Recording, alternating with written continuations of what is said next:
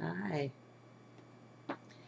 As usual, I don't have much of a clue about what I'm going to say, but it's about light, and that's why the radiant sun mask. I'm in love with light.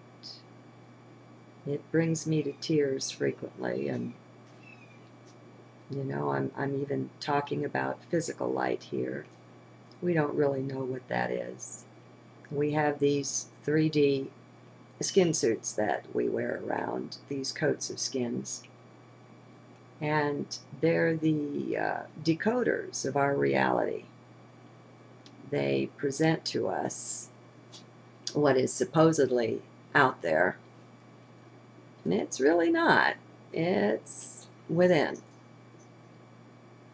I like the way David Icke uses the computer illustration, that the body is the 3D computer that presents to us what's really in mind and makes it appear as if it's out there, just like the computer takes the disk and makes it appear on the screen. It can be anything. It doesn't depend on the screen's properties at all, except for the basic fundament of that. Everything depends on what's on the disk and what the computer's processing abilities are. Now, that's a part of Harmony Cat that you're seeing there. She's come to visit. So there's an ear. This is the one that you hear hissing in the background when Puppy is getting scolded for disturbing her peace. What is light? What is being? What is us, my friends?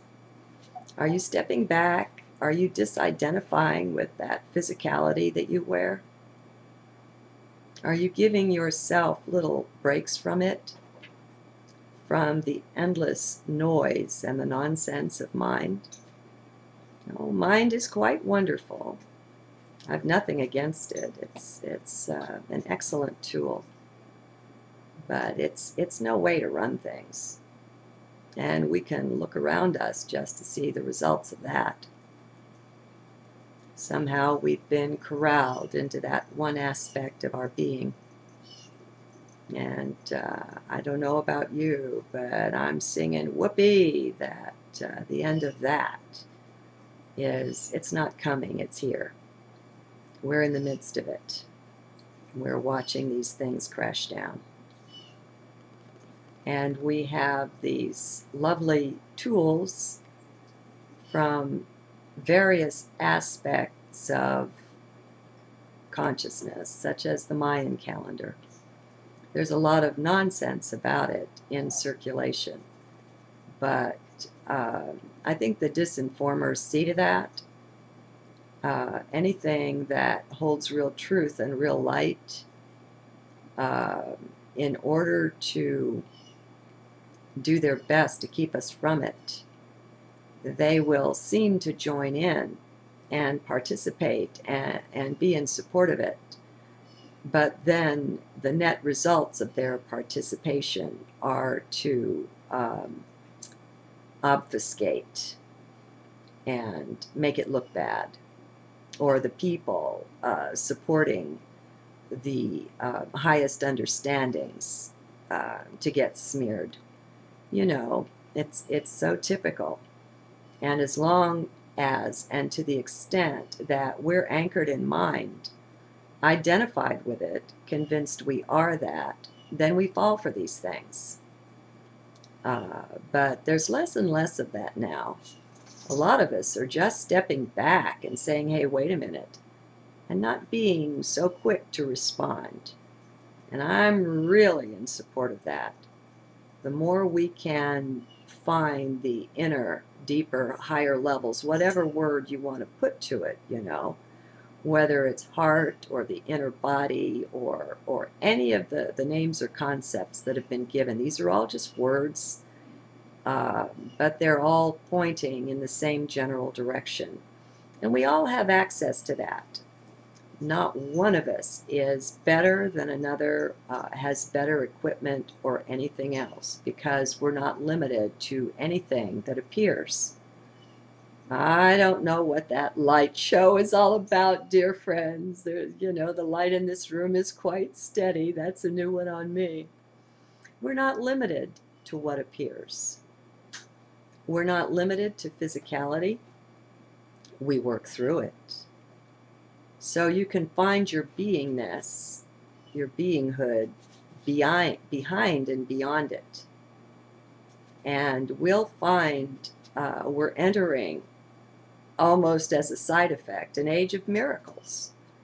For as we tune into the real light beings that we are, the physicality will be less and less of a limit to us.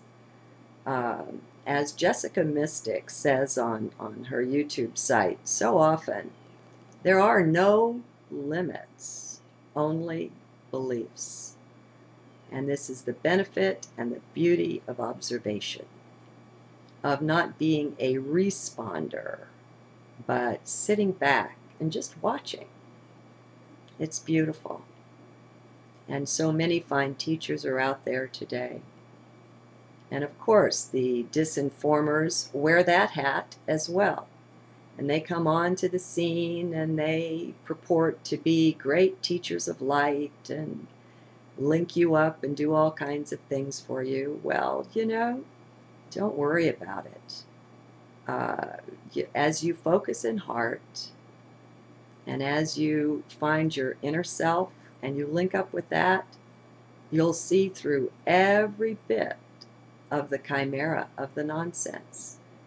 It'll come to you, perhaps one step at a time, one teacher at a time, one thing at a time will be exposed as being just hogwash, you know, wearing a costume of light, or as being disinformation purporting to be truth. Have no fear. Fear is, if there's an enemy out there, and there really isn't, but if there is one, it would have to be fear. When you're in fear, it's a vibration that disconnects you from higher light. It's simple, it's basic, and it's physics. It's maybe a higher physics than current science knows, but that's okay. That doesn't matter. We're just not limited, my friends. We can look around the earth and see all the chaos and all the limits and all the rest of it. Just know you're not bound to that. You're not tied down to that. You're not limited to that. There's nothing that you see that can limit you. And so it's a time of the shedding of beliefs. We've been taught lies. And you know, we've done pretty well with them, really.